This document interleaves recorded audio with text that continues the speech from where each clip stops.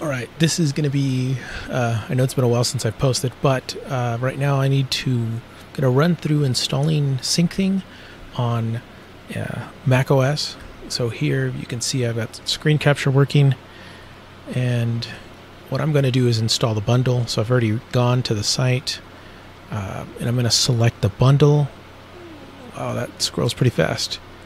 Okay, this is kind of new with my setup, so bear with me, and actually hopefully this will do HD, whereas before I have no idea what was going on. I have a good idea, but at least nothing I'm going to admit on camera. So I'm going to go ahead and click on this, and it should download. It's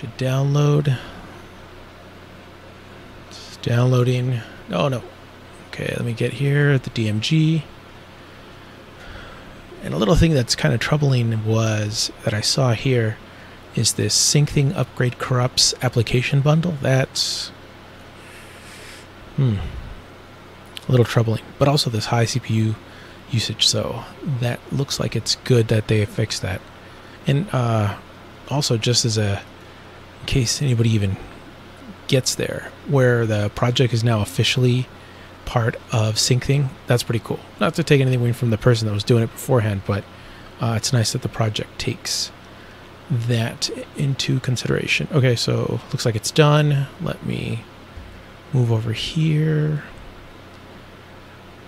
and I probably need to replace the batteries on this mouse. A lot to be said for wired keyboard and mice. Let's see, nothing incriminating. DMG, come on. It's going to verify. For anyone that actually doesn't know Syncthing, it's essentially, there's a company called BitTorrent Sync. Everyone that knows BitTorrents, they created a sync product. These guys are, this project is an open source, open protocol version of that. And with all Apple or macOS, just drag it over, and it will start installing. And the protocol's available. You can go on and take a look. There's a lot of things you can see. I mean, if you want to study protocols, it's actually pretty interesting. But for those that just want to get this up and running,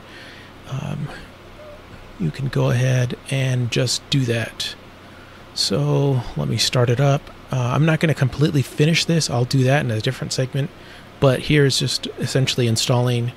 Let me go and actually put the not even a screenshot, just bring up the version of macOS. I think this is 10.13.6, so High Sierra.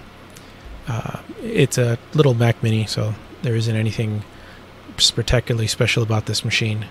It's essentially a bottom of the barrel spec Mac Mini, and it should have dumped it. Here we go. Right, so right next to my Avast.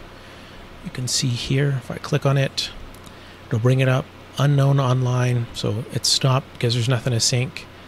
And if I go to open, I want to believe this actually opens up the web browser. It may actually open up a GUI version, but let's see.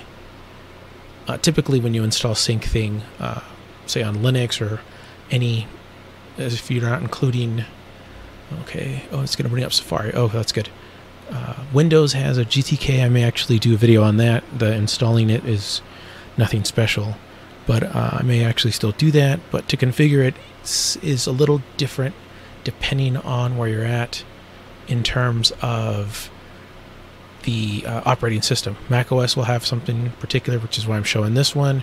Windows will have its own particular thing. Then you get into the more esoteric operating systems, FreeBSD, Solaris. We can actually go back and see the different operating systems they support. That's the one nice thing about Syncthing, is that, Dragonfly BSD, essentially right here, they have the command line. That's what CLI, command line interface.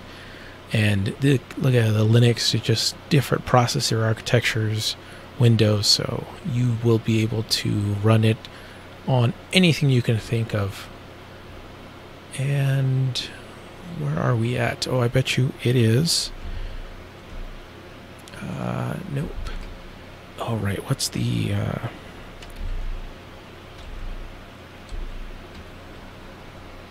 I'm trying to remember.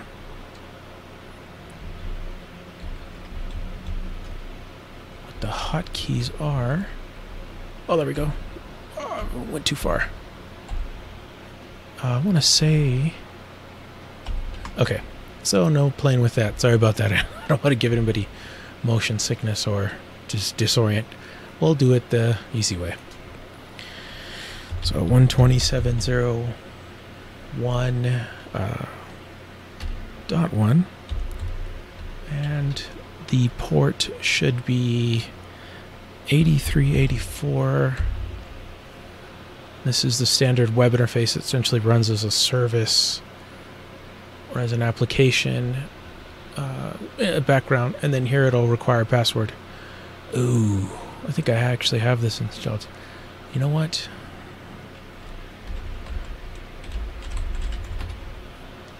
Nope, that's not it.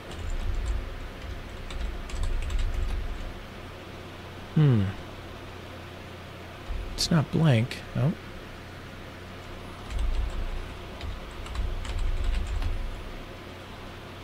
Oh, okay, that did it. Ah, there we go. Okay, so now, as you can see, I have, and now just to verify, let's check the about, should be 14.49.1. If I... Why is that not filling that out? So it should tell me that's the one I installed. Let's just go back to double check that. And it shows, yeah, here on the URL, so 1449 and nothing but yes here. That's interesting. Let's see what it says. And this is not... Okay. Let's do this. Let's restart it. And let's see what it gives us.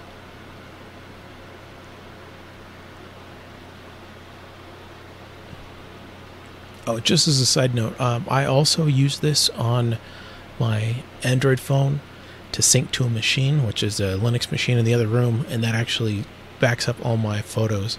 There is a nice way, as I said, or as I mentioned earlier in the video, I may actually go through and do a little more. They're not complicated or advanced setup, but essentially you create a, using Syncthing on your phone, you can have it take photos and push those images out to you, to another folder on another machine, say your desktop, laptop, wherever you are, so that when you log on, so when you get onto your Wi-Fi network at home, you can then transfer them over and just kind of have that going. And then you can delete the images on your phone, but the machine or the desktop, whatever you have, laptop, will actually not delete the images and it will hold them there. It's essentially what's called a receive only. And so that way that you could back up the images.